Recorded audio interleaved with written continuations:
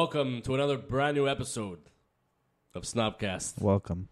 I'm sorry. Just when we started this, I wanted to count them in like they did on TV. You know, 5, 4, and then you 3. Welcome to another episode of Snobcast.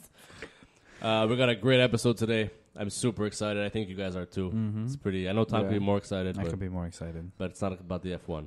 So, so original. It's only the 4th time we taped this intro. This is the JFL episode. Yes. Just for Laughs Festival is coming virtually. It's July 27th, 2019. It's the festival, the World Renowned Festival, is going virtual this year for obvious reasons. Yeah. And it's next weekend. Well, actually this weekend. So the October 9th and 10th. Do they still sell like the 3 show week pass? No, so that's the fun part. The whole festival is free. Yeah. So they're not making any money. Well, I guess they have sponsors. Oh, yeah, it's all the sponsors. Yeah. Okay. But I mean, as far as content purposes, it's free. So they have a schedule up on hahaha.com. Oh, shit. And it starts at like 5 p.m. On I believe the Friday and the Saturday. It kicks off with like Judd Apatow and Kevin Hart, full-on conversation about comedy. Yeah. It's still going strong. Wow. Yeah, and then Howard Mandel does another in-conversation thing. But we spoke with 2 of the acts that will be at the festival, and we'll talk to you about that a bit later. Are you guys excited? You guys should be excited. I'm excited. I'm excited. I'm talking to our listeners. Oh. Yeah. Hey, listeners. Hype Man Steve is here. Hey, it's me, good? Hype Man Steve.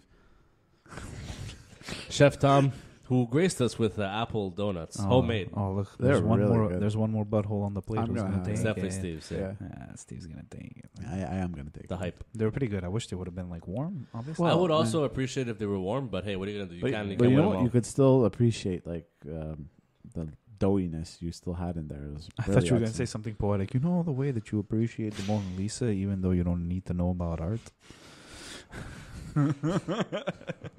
It was a very good donut. Chef Tom, are you doing well? I'm a bit broken, but I'm doing well. Yeah, your knees are fucked up. Yeah, I don't know what the hell I did, guys. I don't know what the hell I did. I've been compensating because I slipped on some ice with one. Ice when? It's fucking fall. Yeah. No, like one of those big ice cubes that I slipped on it in the shed, and that's what threw my knee off. Did you fall? No, I didn't like hit the floor, but the way. If You anything, maneuvered. it's worse because you're like there and you're like, oh, I have to catch myself, but you're all doing like a bad movement. My It's neighbor like, was there. Nelson would have. Oh, helped me Nelson, out. yeah, he would have failed. He would have hit me with some of that oil. Yeah. Some of that oil. What we discussed last week. Yeah, Yeah. that Nelson oil. Steve knows about catching himself in the moment where it's like unexpected. Oh yeah. Yeah, because I feel like he caught a cactus once or something, Oh Yeah. There's a story there, huh? Yeah, it was. which could have been brought up on your uncomfortable moment. Well, actually, because Well, it's more uncomfortable than that argument that happened between the time the cactus fell and the time you were heroic. Oh, well, the funny thing you mentioned between the time though, like that whole cactus situation happened in slow motion. I'm not even like kidding or anything. Wow, It was all all like wanted. And all the spines Yeah. like went into your... Oh, well, okay. I'll just say the story at this I point. guess at this point. Okay. We got 2 guests, but I guess, hey, Oh. let's go for it, I guess. Well, Go for your story, Steve. so I'm like 15, 16.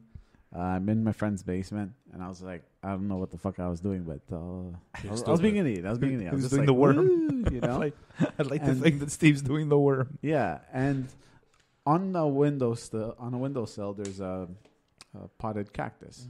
So somehow I knock it with my hand. Okay, so it starts to fall. Now, as soon as it starts falling, and not to exaggerate or whatever, everything like slowed down. It was like slow motion. I was watching it go down, and I'm debating with myself. So I'm like, well, I can't catch a cactus. It's it's a fucking cactus. It has needles and shit. So I was like, well, I can't do that. And then, it's going lower, it's going down. And then I'm like, but I feel like, falls and like breaks and it's like, earth. And, It was your fault. and shit everywhere. I'm like, it's my fault. I was like doing nonsense. So I was Poor like, cactus didn't so I was do like- anything. So I was like, fuck, okay, I can't not catch it. So I was It's like, your friend's mom's cactus. yeah. So I'm like, okay, I have to do it. So again, all in slow motion. I put my hand under. It falls into my hand. Time resumes. I'm like, okay, so far so good. I put the cactus back where it was. But when I let go, all the needles stayed in my hand. Oh, I had to pull them all out. They hurt? Bite. It was like whatever. It was like pinchy. Yeah. And then, but the real problem was like, I couldn't get like 2 or 3 out. So I had to wait a few days for them to like. What? Yeah. What do you mean you have to wait a few days? Well, okay, I like pulled everything out How do you after wait? a while. What do you do? And then, well, I just had to wait until my like body pushed them out. Like a splinter. Because they were too far in for me to be able to grab. Oh, them. they were small. It wasn't like you had Yeah. like a 2-inch like spine sticking out. Oh of your hand. no! It was too small for me to grab. Holy shit! I was like, I thought, No, that was the rest of my hand. I'm gonna go to bed now. They were like out to here. Oh, fuck. My hand was covered. I had to pull them off. Wow. Yeah.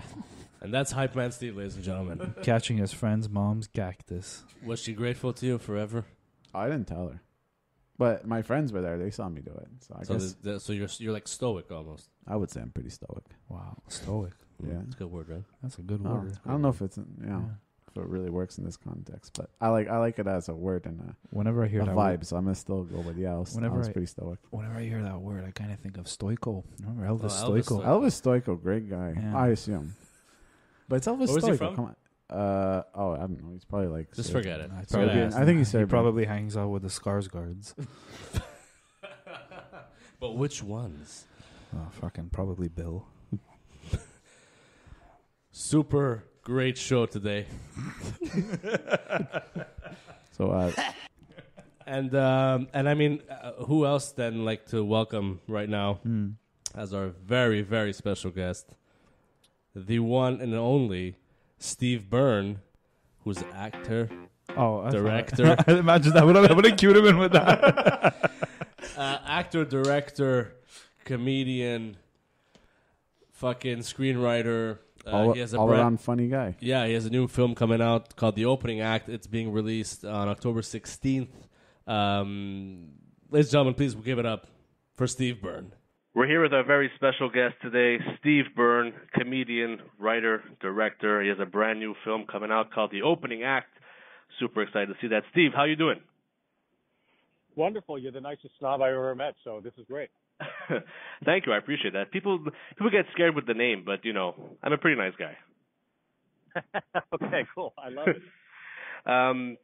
The Opening Act. You know what's really awesome about this is that I've been following you on Instagram since I saw you at JFL a few years ago at the Ethnic Show. Oh, wow, thanks. I'm a huge fan. You were my favorite out of that whole lineup. Don't tell anyone else. And Okay, I won't. and I've been following your progress with this film, so I'm super psyched to see it, and I'm very happy it got greenlit, and that we'll finally be able to see it in a few weeks. And how was that whole experience for you? I mean, you're writing, you're directing. Yeah, it was. Look, it was overwhelming, but at the same time, it's extremely exciting. It's completely new territory for me. But as with anything, I remember when like you said, the film got greenlit. Yeah. Vince Vaughn, who produced it and is a good friend, said, "Okay, well, we're going to make this. Do you want to be in it?" And I said, "Well, I'm too old to be the MC and feature, and I'm too young to be like an established-looking headliner." Okay. So I said, I'm just happy it's being made, to be honest with you. Mm-hmm. And he said, "Well, why don't you direct it?" I said, "Yeah, I'll direct it." Never thinking in a million years how much responsibility and everything that goes along with it. So I read all the books I could, everything from, just master classes on, with Werner Herzog and Ron Howard, Martin Scorsese, and reading books about Eli Kazan, and then even directing for dummies. And nothing can still prepare you for the overwhelming responsibility of directing a film. It was great, but it was crazy. That's insane. So this is your first feature film. Yeah, I had directed a documentary about the Mason Jonathan, but for sure it's my first feature film. They're very different. Yeah. Okay, cool. And you had a lot of support from friends of yours who are also comics. And how was it for you to get that kind of support from your peers? Was that inspiring for you? Is that what kept you going? Yeah, look, when you're getting ready to cast this thing, and the casting director can almost kind of say, "Okay, well, I guess you're just going to cast this on your own. I mean, I felt bad because Julie Ashton and she's a phenomenal casting director, but with all the roles, I knew certain comics that would be perfect for those roles. So it was literally just a matter of calling them up and saying, hey, would you mind coming down for a day in Los Angeles and doing this film? And I'd say 90% of them, without them even seeing the script, were like, yeah, let's do it. It'll be fun. And I think Russell Peters was the first one I called.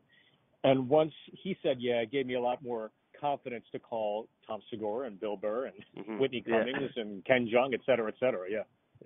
Yeah, Russell is such a nice guy, right? Like, I've interviewed him a few times, like, and he remembers you, which is really messed up. Like, this guy's seen so many people and like talked to so many people, and he's like so down to earth and an amazing. He needs to run for office. Yeah, he does. And he's one of those guys where he's so nice, it's almost like, do I owe you money? But then you realize he doesn't need any money. He's got all the money in the world. He's fine. Yeah. And I mean, you got this incredible cast. Jimmy O Yang, who's hilarious. He's like pretty much the lead in the film. Is that correct? Yeah, Jimmy's the lead. He plays kind of like a semi-autobiographical version of me because basically once Jimmy hits the road, or Will, I should say, his character, everything that happens once he's on the road has happened to me. So people are going to see this film and go, there's no way that happened. It's like, no, it happened. And I can tell you what city it happened in. So everything from radio to going out after night, nothing good happens after midnight. Yeah, all those things did happen to me. And, you know, the great thing about Jimmy is that he was a comic and he's a phenomenal actor. So I didn't have to hire an actor and train them for a few months to get familiar with looking like they're a stand-up comedian. It was a godsend. And the fact that Jimmy, you know, was also Asian kind of helps, but we never make that a thing. It's not even part of the film. It just, he's a comedian that happens to be Asian, and I'm a writer, director, and comedian that happens to be Asian. So we never made a thing out of it either. That's great. And I mean, the rest of the cast also, I mean, you got Cedric the Entertainer, who's like, you know, like a fucking legend, you know. And Roy Wood Jr. and is it pronounced Angela Johnson? That's how I said it, right? Angela Johnson. Look, they're all like all of these acts that you're mentioning, or usually on the poster or in the credits. They're all incredibly phenomenal comics, and some of them, I'd say, 20% of them are club comics, and the rest of them are theater or arena acts. And the fact that they all agreed to come by and do it, and Cedric was an absolute blessing. He's so grounded, and you'll see there's a dichotomy in his performance. Yeah. And I don't want to give anything away, but he really just did a great job threading that needle. And the chemistry between him and Jimmy was real, because I didn't realize this, but when Cedric was on set the very first day, Jimmy said, your entrance song in The Kings of Comedy was my entrance song when I first started comedy, because I thought you were so awesome. And it was like, oh, that's even better, you know? That's insane. So, I mean, with all the crap that's going on in the world, JFL is still going on, but it's going on virtually. I mean, you're moderating what's called Breaking In, which you'll be moderating the cast of your film, like the people that I mentioned earlier. What can we expect on that virtual, experience? Well, I think the fun thing about the film is that this is not a comic going out on the last time. This is not a comic who's established. The film is about a kid's very first time ever hitting the road and all those crazy experiences that go along with it. And it's funny because as cast members have slowly seen the film individually, they keep telling me things like when Tom Segura said it. So he said, I got to call my therapist again because you re-triggered all these horrible memories that I had that I thought I was over with. So I think it's going to be all of us collectively revisiting those painful but romantic years that we experienced as comedians. All right. That's great. And I can't wait to see this virtual experience, and it'll be kind of cool. And so, I mean, this is, like you said, your first feature film. Now that you have, did you get a bug? Do you want to do something else now, like another movie? Yeah, I always thought when I moved to Los Angeles, you want to be on the poster, right? Mm-hmm. But the more I got involved in the writing process on Sullivan & Son, And, especially doing the documentary on Jonathan, being the conduit of the story is an immense responsibility, and I really, really did enjoy it. And the opening act is so personal. After Vince had suggested to me, I just thank God that he did, because, again, the story is personal. And I felt, look, this is the first thing I told the cast and crew. I said, before we called action on the very first take, the very first day, I said, it is my first time directing. I don't know everything about a camera, about production design or lighting, but I know everything about this script. I know everything about this story, and I feel that that's paramount. So I'm going to lean on you a little more heavily, but please lean on me when it comes to the story. And I think that bought me a lot of credit on the set, but I really meant it. Like, the story means everything to me, and I think we finally put that in bold, finally have a great film about stand-up comedy. Oh, my God. You're giving me goosebumps, dude. I cannot wait to see this film. What's the actual release date? When is it being released? It will be released Friday, October 16th in theaters and VOD. Oh, my God. I can't wait. And, I mean, before I let you go, I got to mention something. You and I are both huge Oasis fans. What do we do? Oh, yeah. What do we do to get these brothers to, get back on stage together? I don't want them together. I'm one of the few. You don't? It was a moment in time. Okay. We'll never get it back. But what we have are the tunes. The tunes are what's most important. Whether they come back again or whether they don't, we can still. You and I could go get a bottle of whiskey, get pre-gamed at your place, and then go hit the bars that night, blasting cigarettes and alcohol, supersonic. Getting to the bar, throwing 20 in the jukebox and playing Wonderwall and Don't Look Back in Anger and getting everybody to sing at their top of the lungs. That's what Oasis is, I think. It's that spirit of optimism, of youth, and anything after Be Here Now was okay. But those first three, you can't top them. How about you? Dude, I don't even know that. I guess I agree with you 100%. Because, for sure, now we're celebrating the 25th anniversary of What's the Story, Morning Glory, which is probably Morning Glory, hell yeah, which is probably the best album of the 90s. And I mean, I agree with you. Anything after Be Here Now is whatever. Luckily enough, I was able to see them Oasis together in 2008, before they broke up. So I mean, but I mean, I love them individually as well. Like, I love listening to Noel, and I love Liam's stuff, and but yeah, I guess the tunes is what we got, and we got to just live with that. And I'm okay with pre-gaming with some whiskey. So let's do that then. Yeah, I love it, and I'll tell you, I've seen them probably 5 or 6 times. Wow. I met them on a flight going from L.A. to Vegas. I flew from New York, and my layover was in L.A., and they were on the same flight, and I got pictures with each of them. Noel was kind of a cunt, and Liam was the coolest. The coolest. Really? Talked to me for 10 minutes about stand-up comedy. He was the best. And then saw him that night at the Hard Rock, and being fans of Oasis and the Killers, I had come to learn in an article that Brandon Flowers snuck into the end of that concert, saw Oasis on stage, and said, "That's it. That's what I'm doing." So the Killers and Oasis both happened there. I got to jump on this next call. Yeah, dude. My next interview, but thank you so much to Steve Byrne, and we'll talk soon. Good luck with the movie, the opening. The JFL.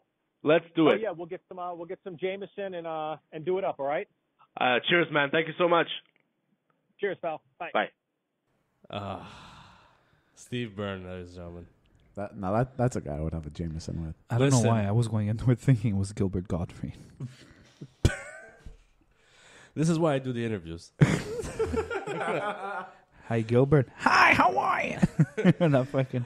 But no, is that so awesome? So him and I are both like huge Oasis fans, as you just heard. So you guys found each other, the only two fans. Yeah, we found each other. Aww.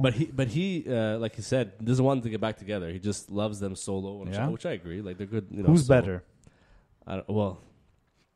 So Steve Byrne said that Noel was a cunt, and Liam was chill apparently. But I mean, I like Noel because I like his music better, his solo music better. Which one's Noel? The other brother. Not the one the guitarist with the glasses, no? That's Liam. No, that's Liam. I like Noel, but he's an asshole. Who's the one that likes Chelsea? Or is it Chelsea or Man City? They're all Manchester. They're both. Yeah. Right? Steve? I think so. I know Noel talks the most, more about Man City. I think Liam's also a Man City fan. Yeah, but we should definitely. Steve Byrne He's gonna hit us up when he comes to Yeah, Montreal. definitely. And we have some Yeah. Jameson with him. Oh, yeah, Oh, my I'm God. in. Yeah. I'm in. Meet you at the Hilton. Oh, it's true. It's a Hilton now. Fuck. Get that fucking 2-for-1. Don't even talk about it. Get that gin picture. We have so many great JFL moments. And its predecessors. I feel like 70% of them were drunk. Oh, 100%. Drunk or just hyperventilating because you don't know who's going to walk into the room next. And then when they do, you're like, like, remember that time we went to that party on the terrace outside? Yeah. And out of nowhere, John Mayer, Dave Chappelle. Oh, you know what? This waltz in. That night, the crowd was packed. Oh, yeah. Well, yeah, Packed. John Mayer's there, which, by the way, Dave Chappelle left John Mayer in the crowd while Dave Chappelle went off in, like, a corner. Yeah. And John Mayer apparently hates that. He hates, like, crowds and stuff. Yeah. And you could see he was uncomfortable. Well, yeah, because he got Because there were mobbed. probably girls just going up next to me, and imagine like John, me just, excuse me, sorry, And someone's excuse like, me, I want to your- smell his dick. your body's a wonderland. Yeah, That's me. Yeah, just want to get to the bathroom. Dave! And Dave's in a corner like, you know, like just smoking his shit. Oddly enough, I don't know if you guys remember, but I took I didn't. We've said our fair shares of hello to comics and actors in that sense. But when there's of certain caliber, you don't do it like unless they're world class. Yeah, and I mean, they were with their like posse of people. Yeah, you don't go up to them and be like, "Yeah, dude, huge fan. Can we take a picture?" You bask in the moment of like, okay, you're in the same room, living at the same time as Dave Chappelle and John Mayer. Yeah, and he's inhaling their fucking particles with no corona. That, and what do? I pull out my phone and I start filming a Snapchat at the time. Yeah. Okay, which is still a thing, but I mean, I don't use it anymore. I like Snapchat. I like the filters. Yeah. So I pull out my phone and I start filming, and I'm like doing like a selfie thing. And behind me is Dave Chappelle, like literally like maybe like 15 feet. Yeah, on those steps. On those steps Yes. on the terrace of the hotel. Yes. And I'm like, what a moment! And that I'm just was. all I said in the snap was like, "Holy shit!" Were we all there? Yes, yeah, the three of you us were there? I was there. Yeah. You guys had gone to the show. Yeah, but that was the day after. Yeah, they were there the day before. Oh, okay. Yeah, so I'm pull out my phone and I start taking a video. I'm like, holy shit, Dave Chappelle's behind me. Doesn't Dave Chappelle look to the camera and just point? Just points to the fucking my phone. I'm like, no way, dude. Yeah. Like this can only happen at JFL. Yeah. And it didn't last long because then literally John Mayer was like super uncomfortable and like Dave Chappelle was like, okay, we're gonna leave now. Yeah. Oh. And then Steve saw something happen to like one of the people at the party. Okay. Yeah. So Dave Chappelle's leaving now. We're outside still. So Yeah. Dave's I don't remember this. You were by the really way. high and I drunk. was high. had just smoked a huge cannon with Dave Merhesh. He didn't have Shout anything out. on him. Shout out to Dave Merhesh. I rolled him a nice blue dream, and we got fucking way out there. yeah. So Dave was with like a Some crew. people, I think they were security. Okay, it was big, big jacked guys. So he's walking through the crowd now. He's leaving. He's gonna leave with John Mayer. So he's going. So I'm there. He's passing by. I'm like, holy fuck, you Guys, know? how fucked up is it that we're talking about this right now because we were there? Yeah, like Yeah. Dave Chappelle's just passing in front of me. I'm like, wow, this is Like fucking literally nuts. like shoulders. Yeah, Like, he's right in front of me. Did you So- not combust? So this one fucking loser, okay? He comes up, okay? So he A random. yeah, a rando, okay? He has his phone. He gets next to Dave, puts in like he's ready to take a selfie. He's like, "Hey Dave, you mind taking a picture?" And Dave's like, Not right now. "No." He's like, "No, thanks, man." Okay, and he keeps walking. Now the guy, okay, so and I just want to point, Dave had 3 security guards with him. They were So- big guys, though. Yeah, these are big guys. Bigger than Dave Chappelle. Yeah, and Dave. Okay, by the Dave's way, not a small guy. Dave Dave was a small guy. Now I don't know what the fuck happened. beef. everyone who's listening, Yeah. Dave Chappelle is fucking jacked. Yeah, He's fucking jacked. He's massive. Holy fuck. Anyway, so He's like Kevin Hart, but a normal size Yeah. yeah, that's a good one. And longer arms. Yeah. and longer arms. So Scratches Dave- kneecaps Dave while says- he's stretching. Dave says no thanks and keeps walking. Okay, so this fucking idiot Uh-huh. gets offended because he's so fucking special, and he's like, he says, "Oh, fucking asshole." No. Okay, Steve heard this. I heard this. Okay, so security guard number 1. They were like in a line with Dave at the front. Okay, so security guard number 1 hears him, And as he's walking, fucking just with his shoulder, just fucking gives him a fucking shove. Right? No. Like that. Yeah. So this guy was fucking pissed at that. So he calls him a fucking asshole. No. So he's saying this. The second security guard's passing. The guy turns to him, and he looked like he had security guard. The security guard. He had the face of a guy who's probably, people's souls out from their bodies. He's like, probably committed murder. He's just fucking. He turns. He fucking looks at him like he's gonna bite the fuck out of his head. Okay, he's just gonna bite his fucking head off. And security guard 3 just like keeps walking, grabs him, and like no, we have to keep going. Like that guy almost died that night. He didn't even fucking know it. This is the only kind of moment that could happen in front of Steve. And Steve would be like, I was just there like, this guy's fucking dead. Dave Security's gonna fucking kill him. He's dead. I thought you only saw stuff like this in the streets of Eastern Istanbul. But it's messed up because literally, like, we had a bit to drink that night already. A bit? And no, but at that point, and then Steve comes to me and he goes, you don't know what I just saw. Like, and then he told me the story. I was like, that's nuts. And then out of nowhere, literally, it's like a fucking, like, fairy tale. Out of David and John, they were gone. Yeah. Gone. Yeah, then they left. I remember that night. Yeah. I remember that night because I remember I took an Uber home after that. We all did. No, I left earlier. Yes, you left earlier because that's what you do. I left earlier. No, I left earlier because I remember I had something to do in the morning. And I remember when I got in the Uber. You were so fucked up. When I got in the Uber, I fell asleep. And when I woke up, when I got home, the guy was yelling at me. And I woke up and I didn't remember what happened.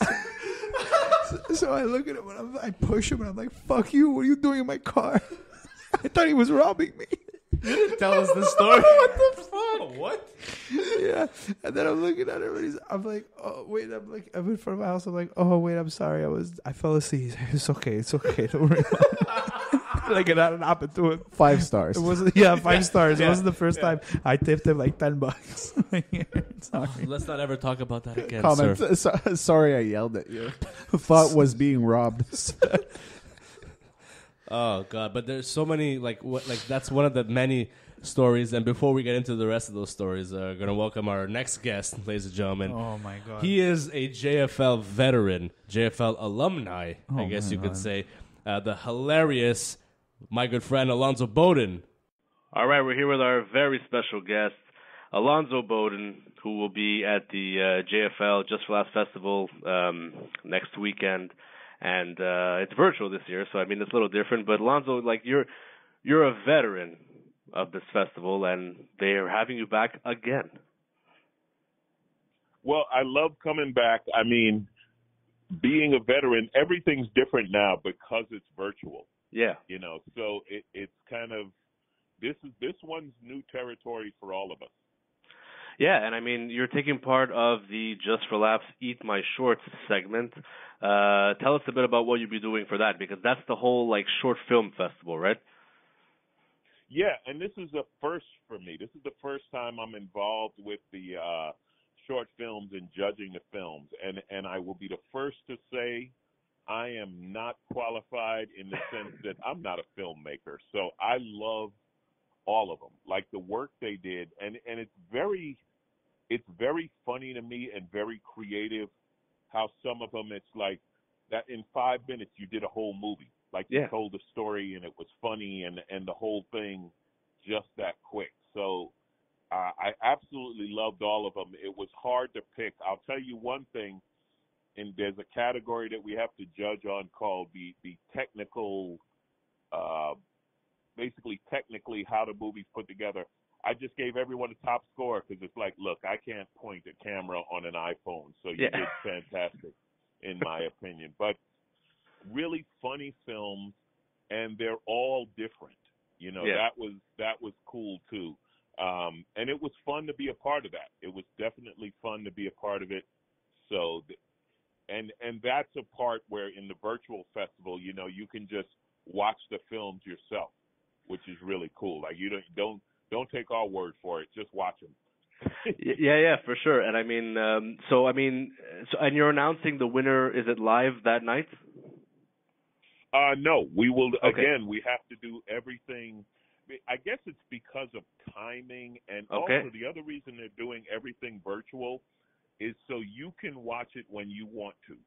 So if you're going to the digital festival, right, and you say I don't know, Saturday afternoon, you might be, hey, I want to watch the Kevin Hart Judd Apatow interview, and then I want to watch 3 movies, and then I want to watch so and so do stand up, and then I want to watch the winners of the movie. You know what I mean? Okay. So you can bounce around and watch what you want to watch on demand through the entire weekend. That's pretty cool to think about. I mean, like you said, it's new territory for everyone. It's like it is new territory for you guys as comics, but also new territory for like viewers to be like, holy shit, I could just spend the entire day in my boxers watching JFL. Yeah, and in the order you want. I mean, one nice thing about the virtual festival versus the real festival, you don't have to worry about traffic. No, at all, especially in Montreal. When you're at the real festival, you're like, uh-oh, this show ends at 9 o'clock, and that show starts at 9:15, but I can't make it from point A to point B because I got to get through the street festival, and I got to park and, get an Uber. Yeah. Well, now you don't. You just click. There's no excuses. No excuses whatsoever. And how you been coping? I mean, this is an interesting time. We don't want to mention the C word, but it's an interesting time. I mean, how is it going in the States? I mean, are you able to travel now and do like some shows around the States, or? Let me tell you how bad we're doing here in the States. The murder hornets left. Right? Does that tell you? That tell you how bad things got? Even the murder hornets were like, we can't work with you people. You people are insane. Oh my God, it's crazy. It's very odd because, like you said, the various states have different rules. So, okay. And you're August, in LA. I'm in LA, okay, where they're not allowing any live shows. Okay. In August, I went to Tampa, Florida. We did the club had its social distancing. Mm-hmm. We did the shows, and Florida isn't shutting down anything, right?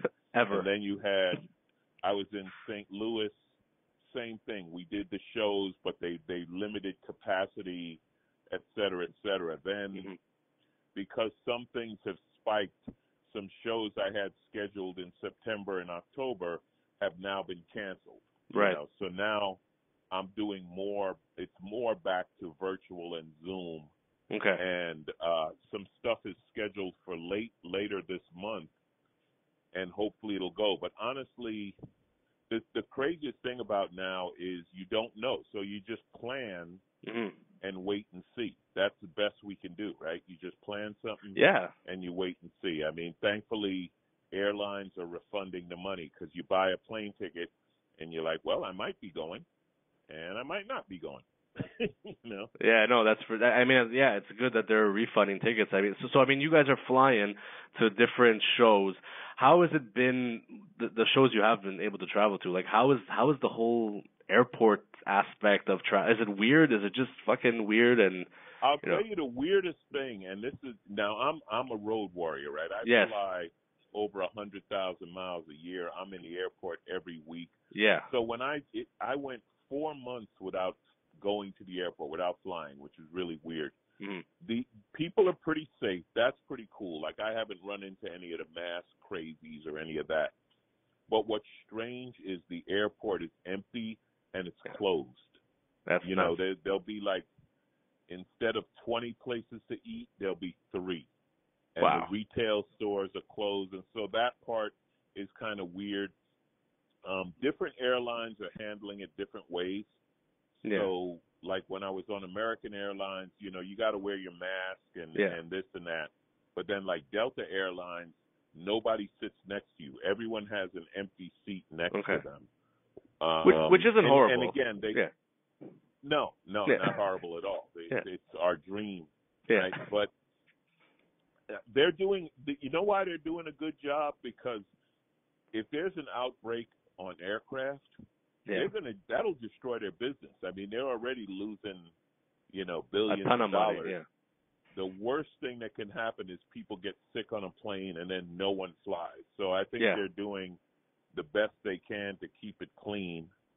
And I'll tell you, just to be on stage in front of people, and I've done some of these shows where it's only 20 or 30 people, but even that, man, it is like drinking water after you've been in the desert. You know, just to have a live response. This is my best description of it. It's like the difference between playing Grand Theft Audio on a video game or actually stealing a car and running from the police. Oh, little more energy in the second one. Yeah, it must be shit. Like, you know, the socially distanced shows and the, you know, minimal capacity venues. I mean, it's tough. And I mean, like you said, you're in LA and they're still not allowing live shows. Not even like outdoor shows at all. Like nothing. There have been some outdoor shows, but they're just outside of LA. Like you go to Orange County, or I went down to Escondido, which is near San Diego, and did a drive-in show. And there was a beach club having shows outside on the beach. So it's just a matter of being creative. Yeah. That's how we do it. You just have to be creative. But they can't, like the Comedy Store, I think, wanted to do shows in their parking lot, and they were like, no, you can't do that. Wow. So yeah, there's a creative element to it, and I mean, it work. So this time for you, is it a reflective period for you? Are you writing new material? Because like you just I think late last year you released Heavy Lightweights, which was your Amazon special. Are you writing new material? Like what's this whole thing been like for you? Well, obviously I'm writing because we're in such new territory. I mean, we're dealing with, you know, nobody knew anything about social distancing. Nobody knew what that term meant. Nobody knew what a Zoom meeting was. Yeah. You know, nobody. So I have to write about that. But the weird thing is there's nowhere to run the set, right? So normally I write new stuff. I'll go to the Laugh Factory. I go to the Improv. I'll do 10, 15 minutes. I get to work some new jokes. Well, that's gone. So when you write something new, like where am I going to test this? Well, I'm going to test it the next time I do a Zoom meeting. I'm going to test it on a podcast. You know, a friend of mine, Liz Mealy, has a Facebook Live show she does that's just 3 comics doing new material for each other. Oh, yeah. Right? And you know, because, again, we don't have the clubs where we normally would try new material and just work stuff out. That doesn't really exist anymore.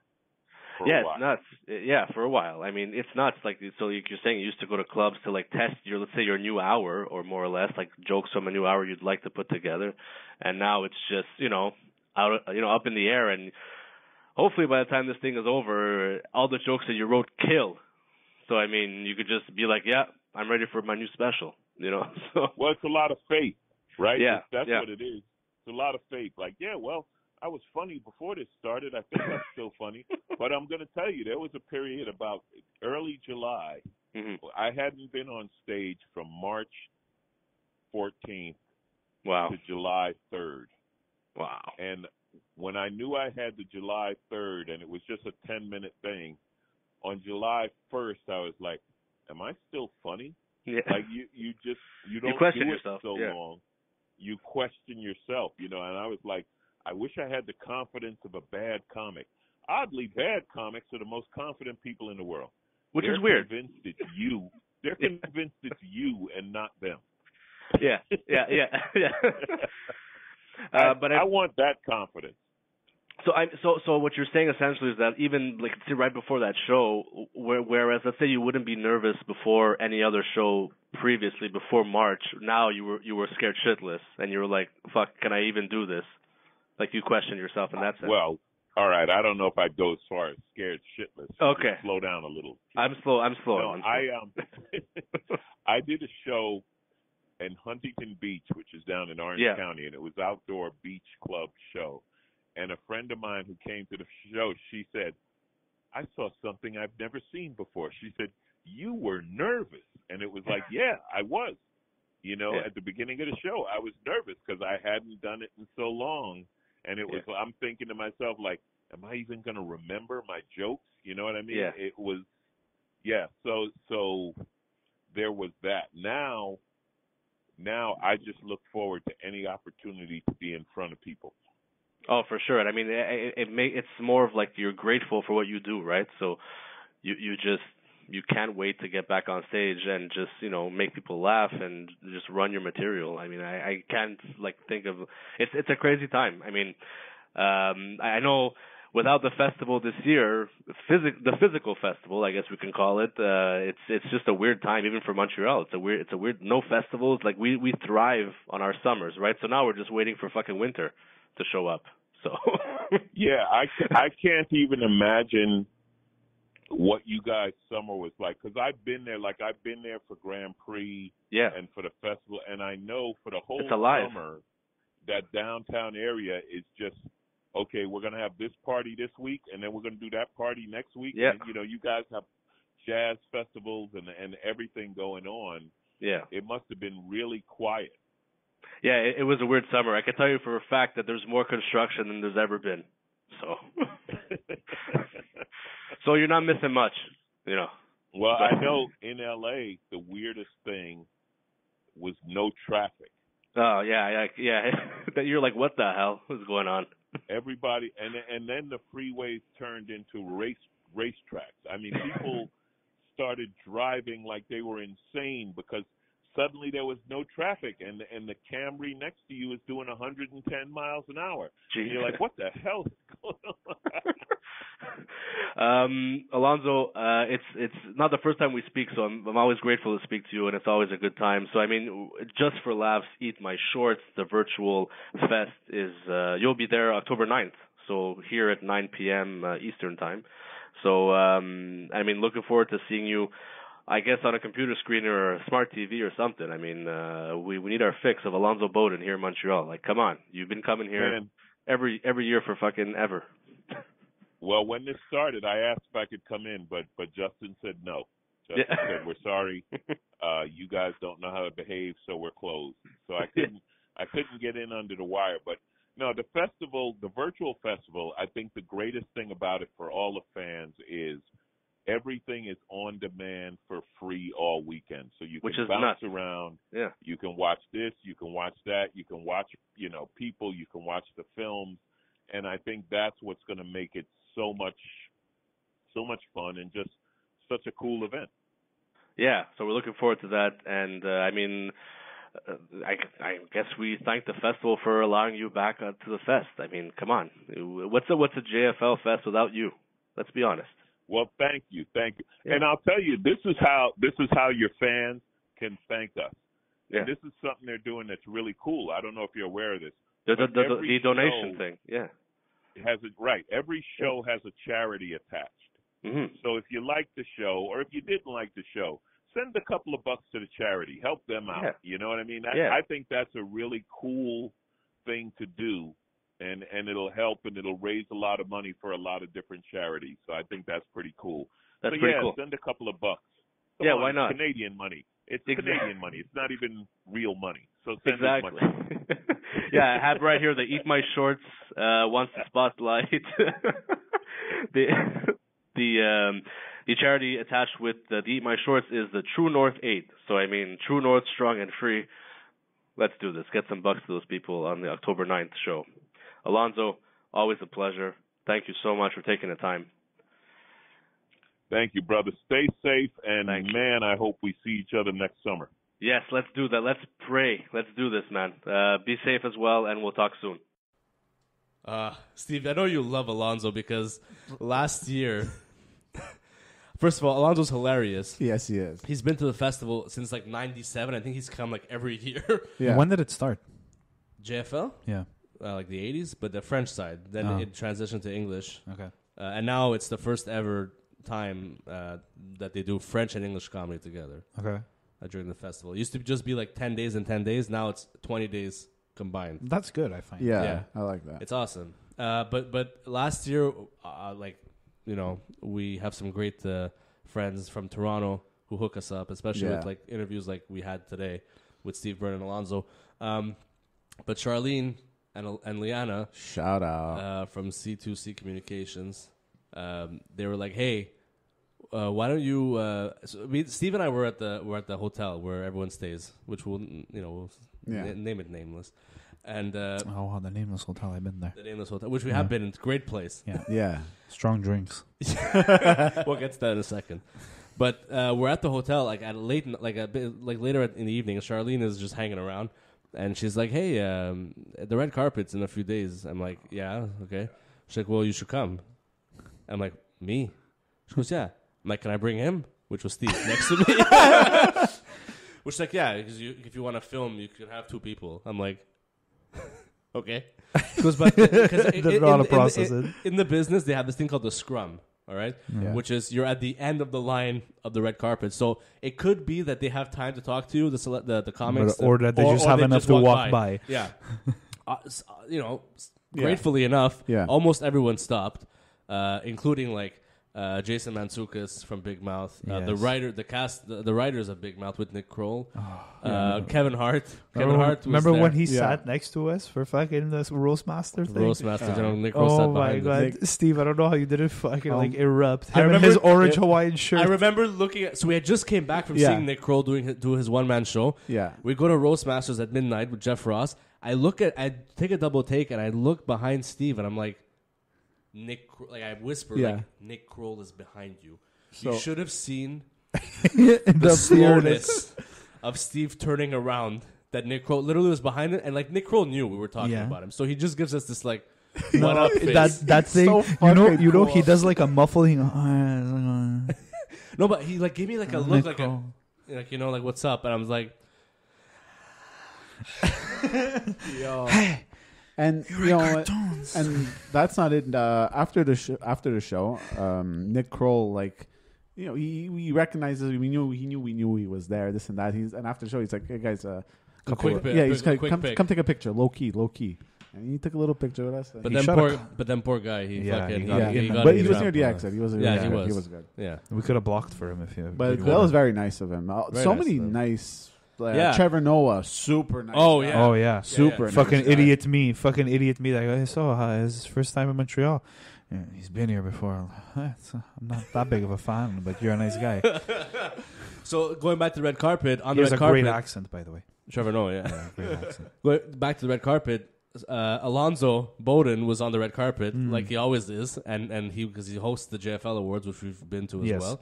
And Steve is filming from my phone, and I'm interviewing Alonzo, and Alonzo's talking to me. He was always super generous with his time. Like he talks like for a few minutes, but he looks at Steve, and he's like, "Yo, man, love your sneaks." No, and Steve was wearing those Spike Lee inspired, the orange ones. Yeah, the Air Force ones. And you melted. Yeah, my god. They're from Vegas. I don't know how I didn't drop the camera. I was just there like, oh my god, my ego's going everywhere. And that night, Steve left with me in the car and started screaming obscenities to people. What? No, just he got obnoxious a bit. Yeah, sometimes I get obnoxious. It doesn't happen often. He gets snobby. It doesn't happen often though when you drink. So it's not like a surefire thing that's gonna happen, you know.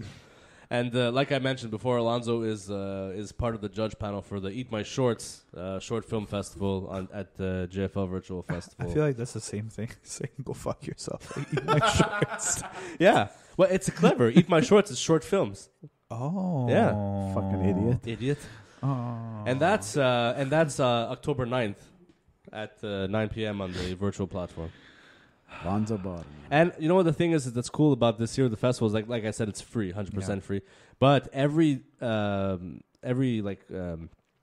guess you call it show or whatever that you're watching that night, you can make a donation to the charity of the show's choice. Okay. It's like, for example, like the Eat My Shorts film festival is like they're spotlighting the True North Aid, for example, and like you can go and like make a donation. I don't know why I thought it was gonna be like one of those ones that like short the shortless. Jesus Christ. Or I think like Steve Byrne's Breaking In panel is like doing Comedy Gives Back, which is super big like in North America for comedy and comedians, and so that's super awesome. I mean, going back to some of those festival stories that we have, Steve and I have a really good one where we attended Bumping Mics with Jeff Ross and David Tell. Yeah. And this is another midnight show because Jeff Ross is like the fucking king of like midnight shows, right? Yeah. We go to the venue. We're waiting in line to get in. It's general admission. And everyone's on their fucking phone, okay? And this is where I realized, holy shit, people don't realize what's happening outside of their phone. They don't even see it happening in front of them. So this is what happened. I'm on my phone. I happen to look up for a second. I see this man, leather coat, super tall, hair like slick back, like wavy, with a few other people, like maybe like 3 or 4 people. It's fucking Jim Carrey. And I'm like, I hit Steve. I'm like, dude, like no one even noticed. And Steve sees. He's like, what the fuck? He's next to you. Yeah. No one. No, he's like walked by us. Okay.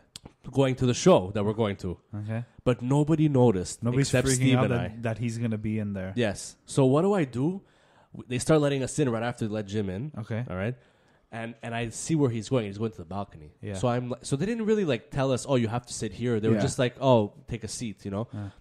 Me, I'm like, Balcony. Steve, we're going upstairs. So we go up. You see that there's security. Yeah. Okay. So we're like, okay, we're going to respect that, obviously. So what do? There's 3 tables at the front of the balcony. Yeah. Jim Carrey's on one. There's an empty one. And then there's where Steve and I decide to sit. So you had like a buffer table. Yes. Okay. Yeah. We watched that entire show, sitting next to Jim Carrey, seeing him laugh and whatever. But then, during the show, there were so many special guests at that show. There was Judd Apatow. There was Michael Che. Yeah. Michael Chase sat next to us in a hoodie, by the way, at some point. He did, and we took a picture with us, too. Yeah. At the bar. The bar. Yeah. But at the show, there were so many people, and then Jeff Ross found out that Jim Carrey was in the audience, and he called him out. And Jim, like, doesn't like that shit. Oh. Okay, like he's like super like that's why I the whole night Steve and I didn't even go up to him. We were just so honored to just be. I think I have a picture of he's like a legend. I had like a picture of his profile or something. You know, like just to be like I sat next to him. Yeah. You know, but like Steve, you could do it the best. So Jeff Ross said, I heard Jim Carrey's in the crowd. You know, and you could see Jim Carrey's Jim's like, I was like, he's shuffling around there. And he's like, well, let's see if we could do it. He's like, let's see if we could get Jim on stage. He's like, Jim, you want to come down? Come on.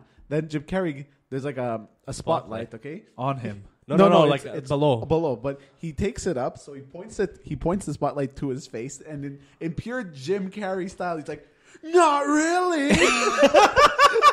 It's that exact way you know he'll say it, and that face you know he'll pull when he does And it. for me, I was like, I'm good. You could have died. You could have died happy. Yeah. It just... He was the king of comedies when we were growing up. Oh, yeah. dude, and it's like he's so fucking tall. Yeah. Like holy shit. And I'm there, and I'm like, and then after, because Jim's there, and you know who my comedy hero is, right? It's Judd Apatow, right? Judd comes up, sits in that fucking table with fucking. I'm just like, I can't. Yeah. You know how many times I've crossed paths with Judd Apatow at the festival? I can never do anything. I'm just like, You should say Yeah. hi. yeah. Next time I have no choice but to do it. Look, I said hi to Chris D'Elia. It was fucking. Oh, I dude. yelled his Yeah, name. you though. want to do that story? Tom? Oh my god.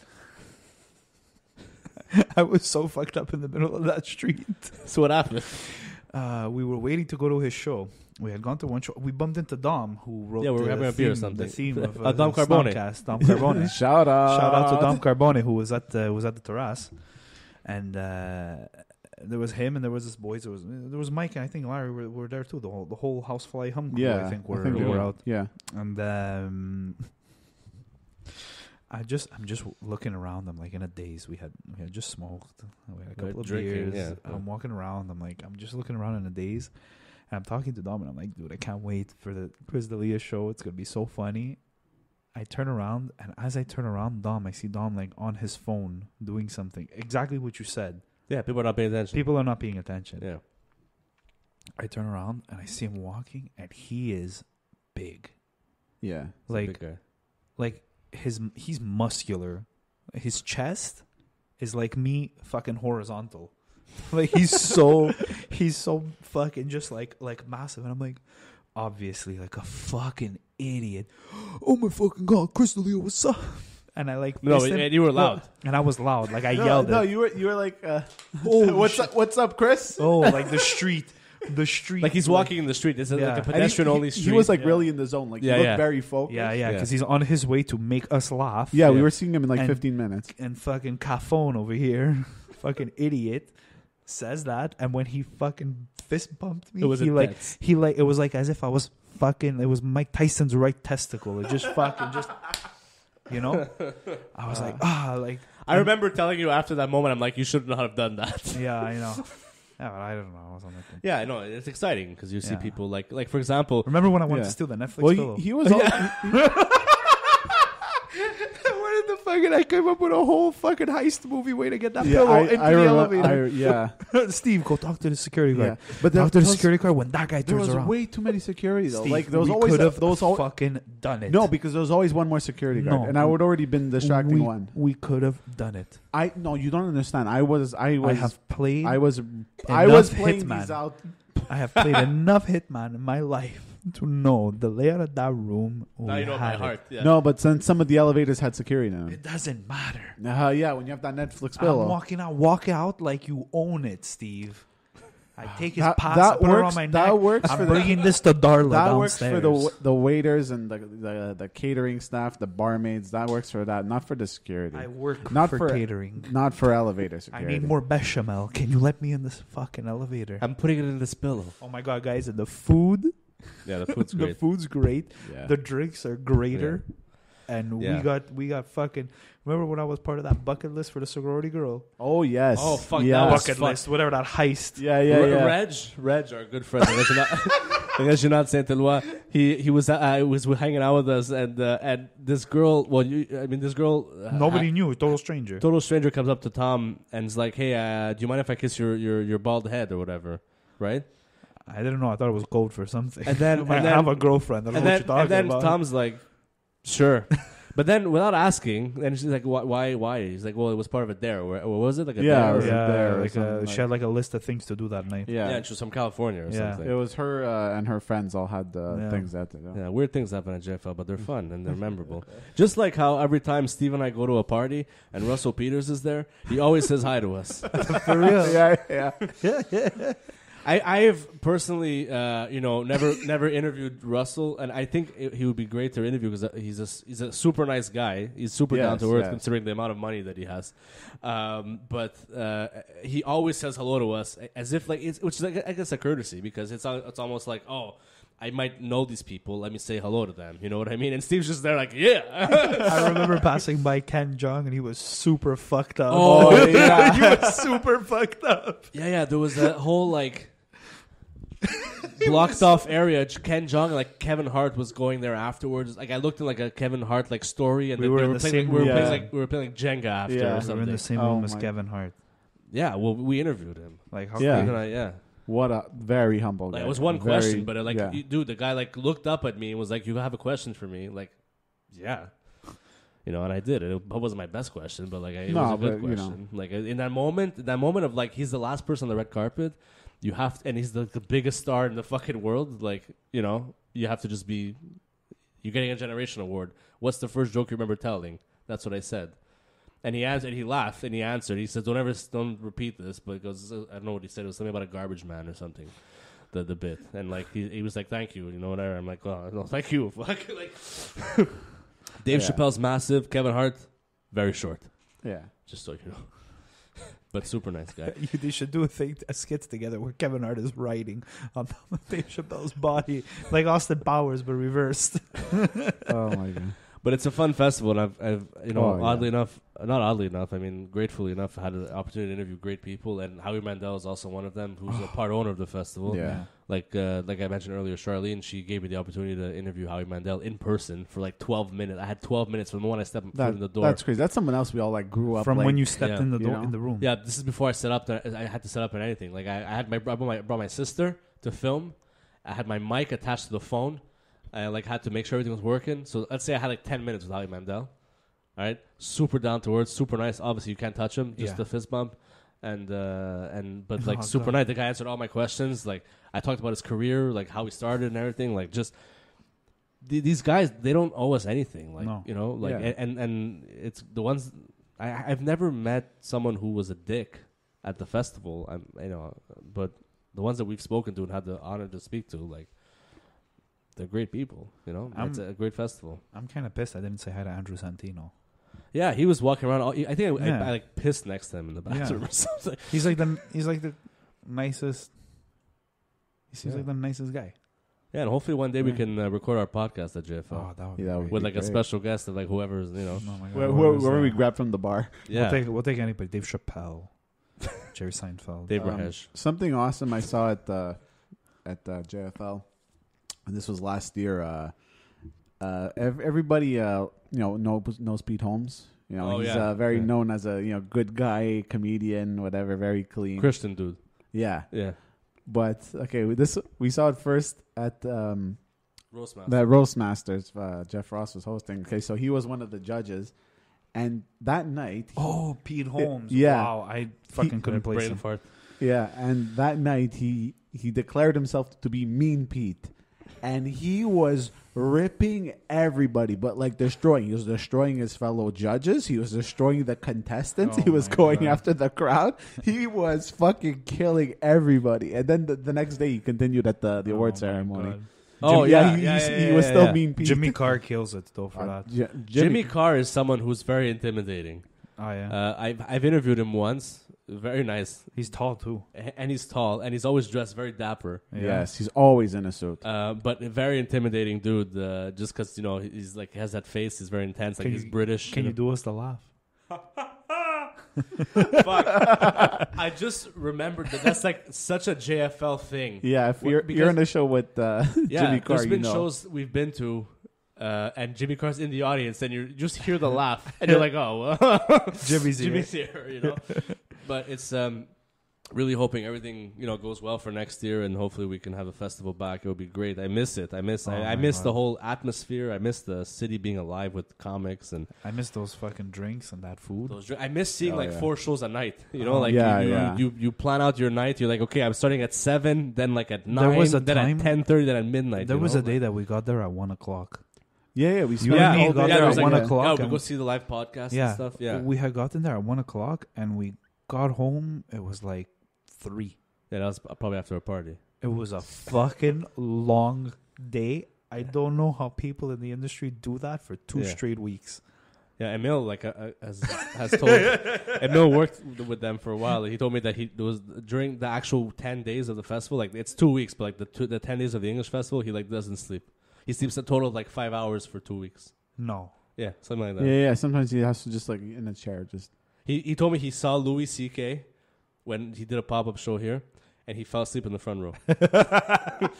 Like he was like beyond like he had like zero. I gas remember left. that last night when he was done.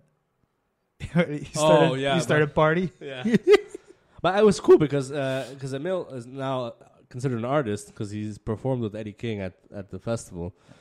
So it was cool to have him there, not as a worker but as an artist. Yeah, And he's just chilling with us, and like, anyways, it's a great time. I miss it. I hope I miss.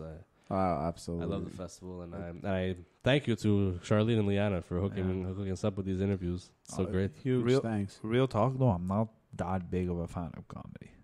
Get the fuck out of here. You can leave the podcast whenever you want. I'll find another producer. Also, I don't mean that, by the Call way. your buddy Judd Apatow. Wow. Hi.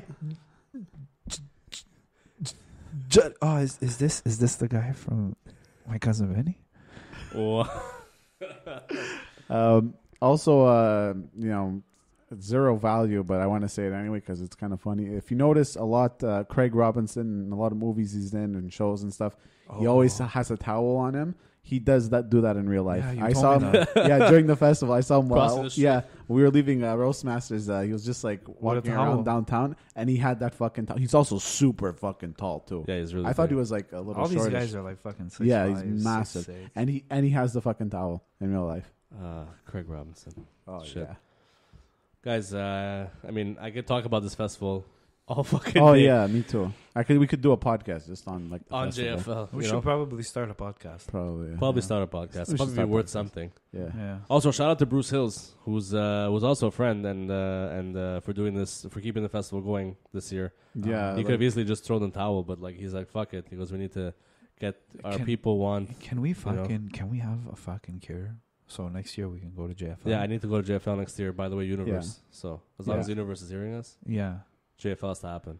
Oh, I don't care if I don't go on vacation. I need to go to JFL. I need that, and can I have a 21 race fucking season for Formula One, please? Oh, Jesus Christ. I think it's that time of the week. I think it's that time of the week right now, ladies and gentlemen, that your favorite time and my favorite time. Here it is. The Hype Man's Ethnic Song of the Week. Is it like a JFL edition? Is there laughing involved? No. Wow.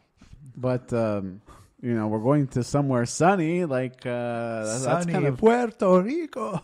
Oh, well, Mexico, but not far. the same vibe. Sun makes people happy, which leads to laughter. Okay, there we Not go. in Mexico. Okay, so ladies and gentlemen, we're going to Mexico this episode with classic Mexican. This is like one of their top acts to come out of there, in my opinion, and many others. Maná, oye mi amor.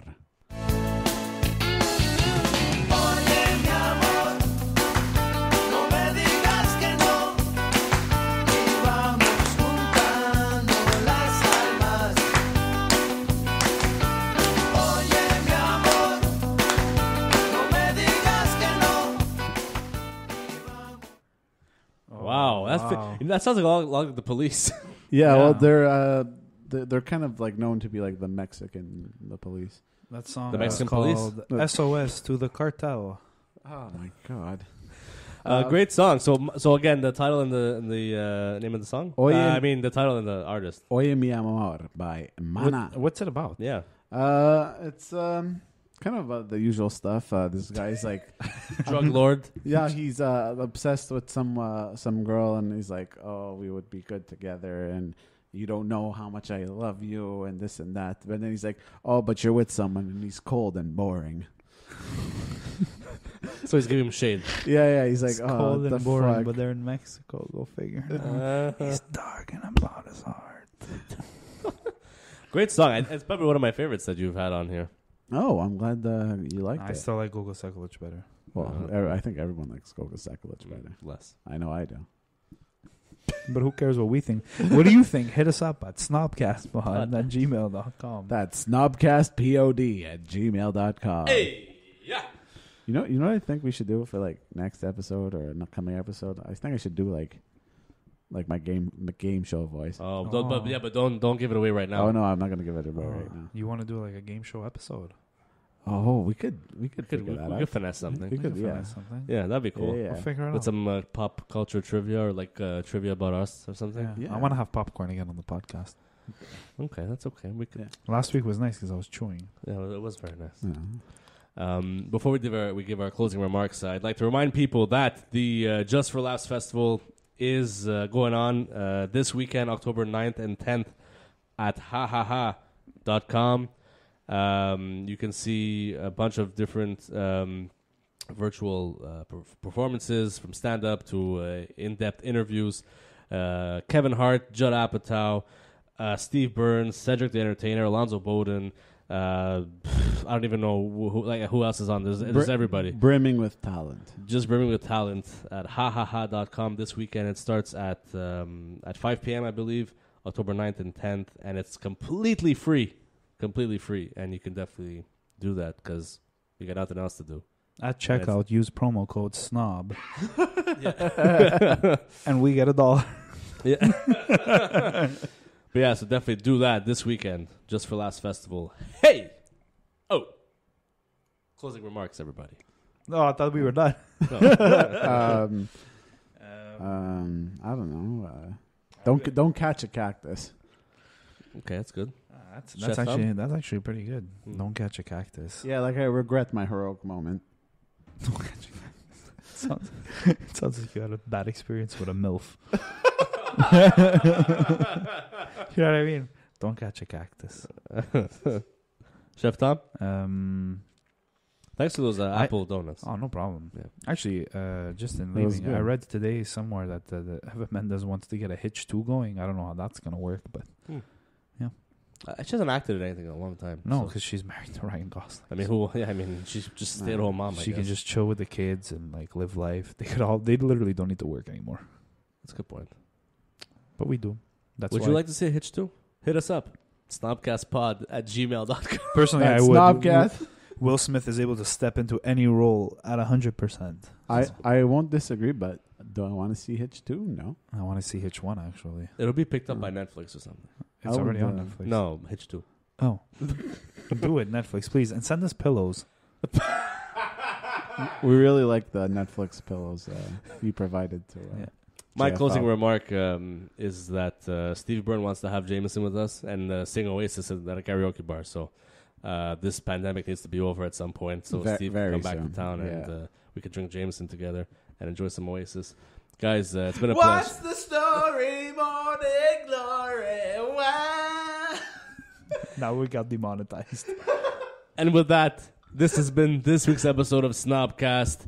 We will see you all next time.